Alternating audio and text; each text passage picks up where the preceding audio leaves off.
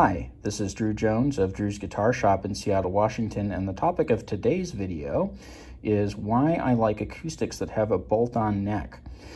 This is a Seagull that came in a few days ago because the action was high on it, and the owner wanted to see what we could do to reduce the action. Well, so I have a video that I'll link in the description about how to determine if a guitar needs a neck reset, but I'll kind of cover the basics right here. First thing that I did was I checked the nut and, saw that the nut is pretty low. There's not a whole lot of space there. And so that's a pretty healthy height above the frets. It's not worn out, but it's got a little bit of something above the fret height. So that's good. It's not necessarily worth it to try to take out any string height down here. Having checked out the neck relief, which is the slight forward bow that a healthy neck has, I'm seeing that it's hanging around a nice healthy neck relief somewhere between 9 and 12K. I think we're dealing with 12K in this case. I usually like to set acoustics to about 12K just because it's a little bit heavier, and some people really wail on these guys. Some people like different relief. Moving on. The next thing that I looked at was the saddle, because this is normally what we'll primarily look at as adjusting the string height. And when you get to the point that you're seeing a saddle that's pretty low, like this one is, and you're seeing a bridge that's pretty low, like this one is, like this isn't a lot of height on either of these two things here.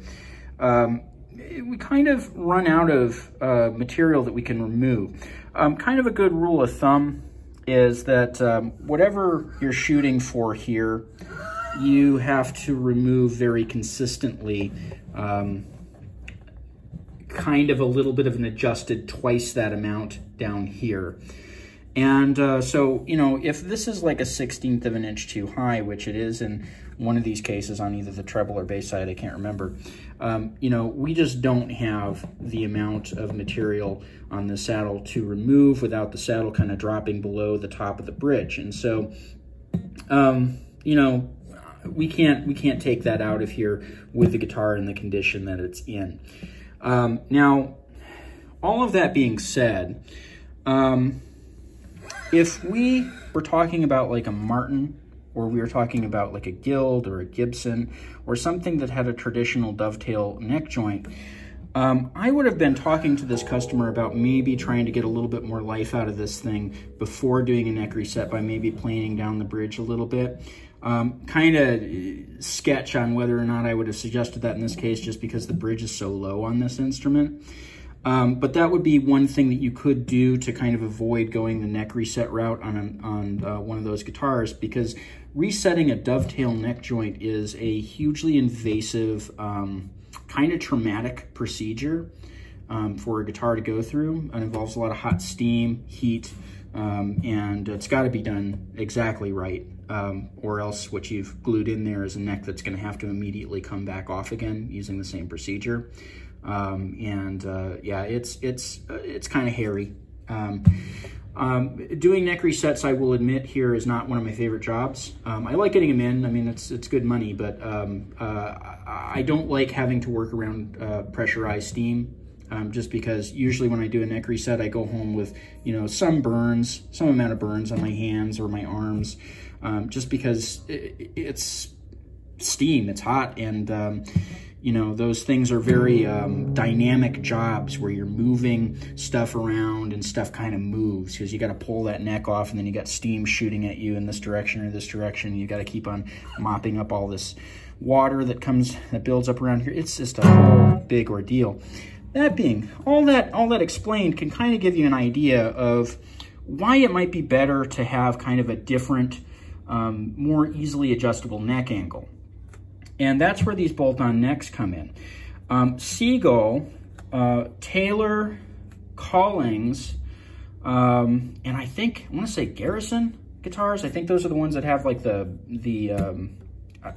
kind of in a head fog today because I haven't had much to eat, but I think those are the guitars that have those fiberglass skeletons on the inside. you know, those are guitars that have a bolt-on neck design as opposed to one of these dovetail neck designs.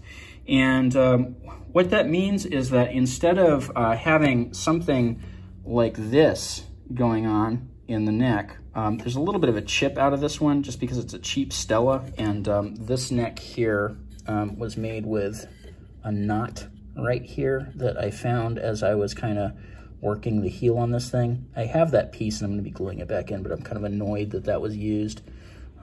You know, it's a budget guitar from back in the 60s or whatever. Anyway, moving on. So, you know, this thing is the kind of thing where you typically have to like, you know, do a steam job to get that neck removed. Whereas this guy here with these bolts, which I'm going to show you here, I can just go in and I can undo those bolts, and the heel of the neck comes loose. And when I say the heel of the neck, what I mean is this part here, because this is the part that needs adjusting when you do a neck reset. What happens is basically that you're taking off kind of a very long triangle of material that's wider down here and pointed up here so that you can kind of kick that neck angle back just a little bit. And what that does is it changes the string height up here. It changes what this is going to have to be set at, but it enables you to get a nice low setup on an acoustic guitar that, you know, has aged a little bit and where the neck has shifted and moved. All acoustic guitars are going to need a neck reset at some point, which is why I think that it's an extremely intelligent thing to do to put this type of neck joint in a guitar, because just all of these guitars are going to need it at some point. And this just makes it so much easier, less traumatic on the guitar, less traumatic on the repair person, and less expensive. This guitar is going out of here for like a bill that's under 300 bucks. That's including like the setup and doing the neck reset on it. And I can tell you that it would be a hell of a lot more than that if we were doing more work to it with doing like a steamed neck removal. And it would also take a long time. I'm going to be able to get this guitar back to this customer within like a week, which is awesome. I love being able to get something out that quick, whereas if we were doing a steam job on this, it would involve a lot of time kind of sitting around clamped up, dehydrating after all of that steam had been injected into the body, and, you know, going through this process of kind of getting to the point where I could even start the neck reset on it. You know, it just takes a long time. And you can see where I'm going with this, guys. Like, this is a thing that's being done on high-end guitars now. Now, there are people out there on guitar forums and whatever that will tell you that there's some kind of tonal benefit to having that dovetail. And you know what? Maybe they're right. I don't know.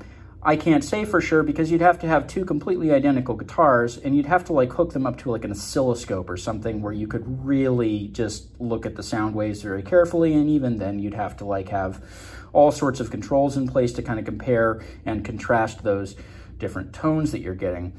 What I will tell you, as somebody who's been working on these things for like 20 years now, is that like, I don't think that there's a noticeable difference between guitars that have these bolt-on neck joints and guitars that have the traditional dovetail neck joint, aside from the fact that these are way cheaper, way quicker, and way easier to work on, and generally a better time for both the repair tech and the player. And you know, I think that it would be cool if more companies could shift towards these. And it may be something that you want to keep in mind too when you go out shopping for an acoustic guitar, that, you know, your maintenance down the road may be more or less expensive, depending on, you know, whether you want to have that classic Martin with a dovetail neck joint or whether you want something that's a little bit more modern, like a Collings. And I mean, you know, if it's good enough for Collings, like I would argue that, you know, it's plenty good enough for, you know, every player, honestly. I think that folks who have kind of a hesitancy towards this kind of design may have kind of a prejudice that needs to be explored a little bit, because I don't think that the bad rap that these get sometimes is deserved, and I really think that I really think that it ignores a lot of very positive benefits that come from this sort of neck design.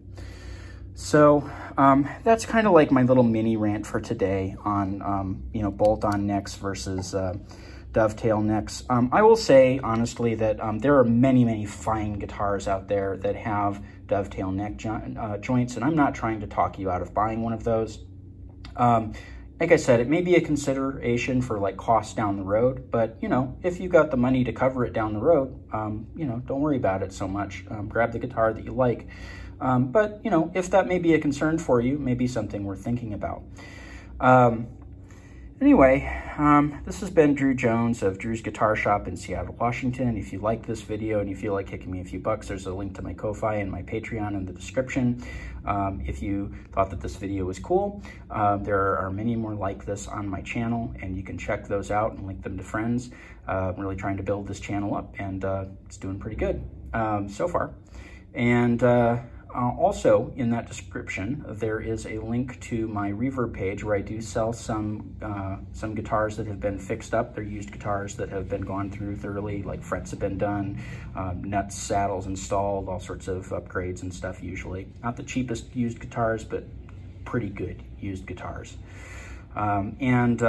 Also, there's a link to my website where you can find my pricing page and my contact information and everything that you might need to get a hold of me in case you're in the Seattle area and need some repair work done. So anyway, this has been Drew Jones of Drew's Guitar Shop in Seattle, Washington. Thank you for watching.